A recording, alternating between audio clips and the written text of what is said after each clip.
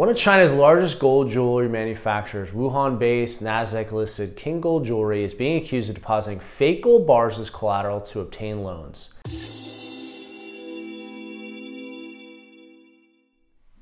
They borrowed money from 14 Chinese banks.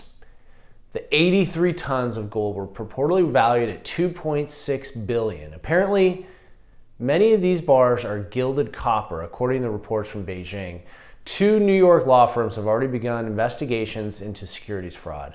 The story broke after a Beijing-based website investigated complaints and then published a story that read, "The mystery of the $2 billion of loans backed by fake gold."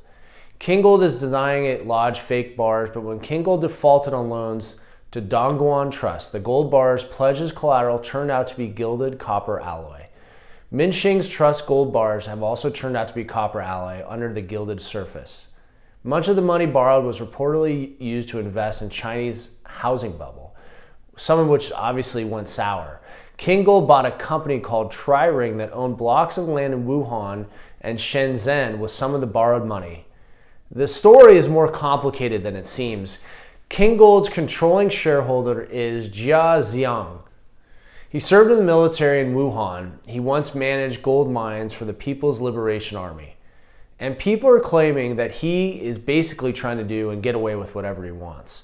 Questions are already being raised as to whether more of Chinese hard assets of gold simply do not exist.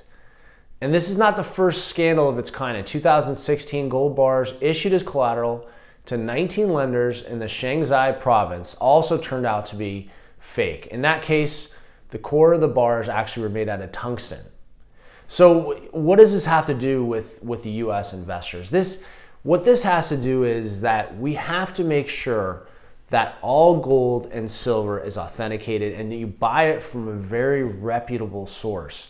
One of the things we do here at Noble Gold is we test every ounce, every gram of gold that comes in from every source before we send it out. And that's really important. So the moral of the story is make sure you get it from a reliable source and make sure you know who you're buying from. And guess what? You can put gold into your IRA. So if you have an old 401k or any kind of IRA and you want to roll that into actual physical gold, we can help you do that. And if you want to learn how to do that, check out our website at noblegoldinvestments.com. That's noblegoldinvestments.com.